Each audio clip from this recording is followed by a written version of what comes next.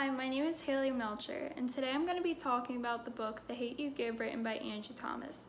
I personally learned a lot from this book, so I picked out 3 themes and decided to interpret them using artwork. So I hope you enjoy my video, and I'm going to be starting by talking about the plot. I'm going to be reading the plot of the book. Star Carter is a black teenager from a primarily black neighborhood, Garden Heights. Although she lives in Garden Heights, she attends a private school mostly made up of white people called Williamstown Prep. She constantly feels out of place in both of these environments. She either feels too poor and too black to attend Williamstown Prep, or she feels like an outcast in her black neighborhood. The problem first begins when Star is invited to a party with a girl named Kenya, someone who she shares a half-brother with. When Star goes into the party, she immediately feels out of place. Once they get into the party, Kenya leaves her side.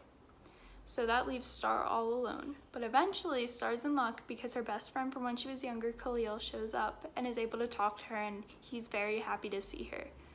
Although they were happy to see each other and everything seemed back to normal, even though they haven't seen each other in years, a gang fight breaks out, so everyone at the party has to flee.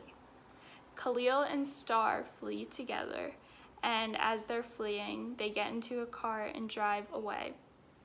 They reminisce on their old friend Natasha, who was shot when she was younger. As they're driving away, they're pulled over for a white cop because his taillight is out.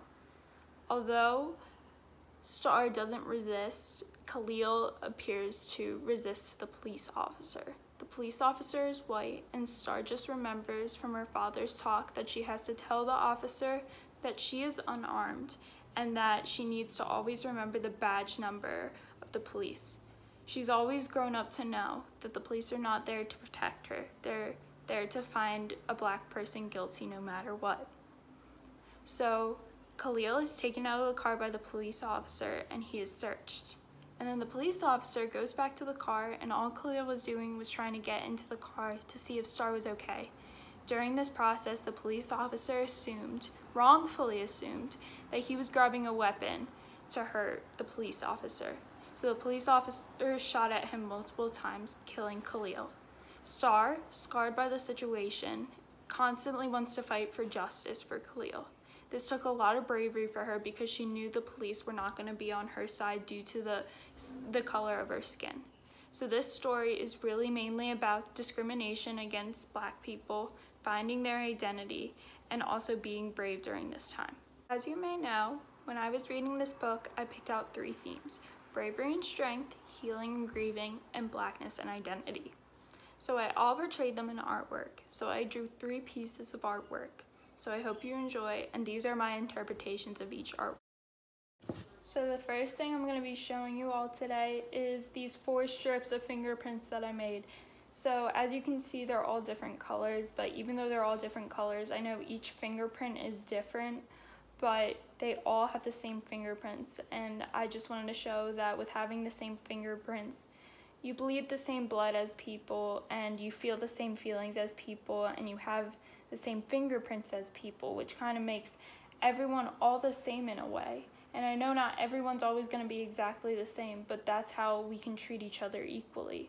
So my takeaway from the identity and blackness is the book is that Star struggles to navigate the primarily black world of Garden Heights and the primarily white world of Williamstown Prep. She feels pulled between her Garden Heights personality and her Williamstown Prep personality, and she switches her speech, mannerisms, and behavior to fit whichever circumstance she eventually finds herself in. After Khalil's shooting, Star is reluctant to speak about his death for the fear that her friends from Williamstown Prep, Haley and Maya, and her boyfriend Chris will not understand how everything is happening to her in Garden Heights. Star feels simultaneously too black to talk about Khalil's life and death with her friends, but too white at home to stand up for him, especially after Kenya accused Star of acting like a white person who thinks of herself better than her neighbors. When she has that reputation on her, she feels immediately guilty, and she honestly finds herself conflicted on what to do for Khalil's death.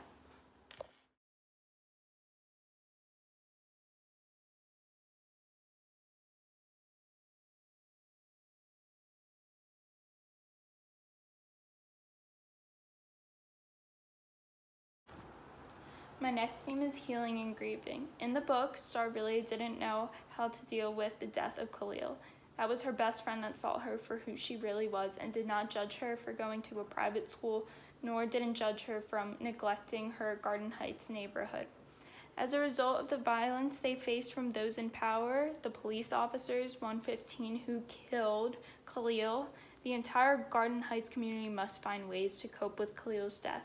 They really don't know how to because they just want to find justice for Khalil, but they know no matter what, they were going to lose against the police. They were constantly questioning Khalil's motives, even though he had nothing to do with the death of himself. He was not going to hurt anyone, and it was all the police's fault. And simply because of the color of the police officer's skin, that's how they got away with killing Khalil. So, the whole community needs to find ways to fight for justice for Khalil and also learn how to heal and grieve for him too.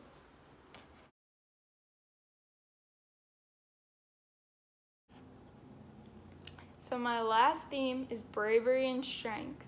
Star must be brave enough to stand up to an unjust society and explore her own identity in a racist society that she lives in. The wave represents the unjust system that she lives in, and then the mountain represents her because she stands her ground. And even though she goes through some struggles in the book, she finally finds her way and she's able to stand up for Khalil and avenge his death.